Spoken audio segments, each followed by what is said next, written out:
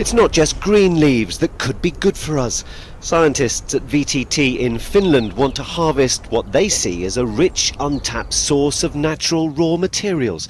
The pigments, carbohydrates and proteins found in leaves, otherwise left to rot every autumn. Those pigments, they are really wanted nowadays because they are natural pigments. They could be used for coloring textiles, in cosmetics, and also if we pass the test for toxicity, then they could be even used for food, human food. They're developing a process to break down the leaves using a bioreactor and solvent, eventually separating the pigments and compounds, a method that could be adopted for textiles and cosmetics. So far, these natural colorants, they are taken from, for example, from carrots, algae, and then microbes.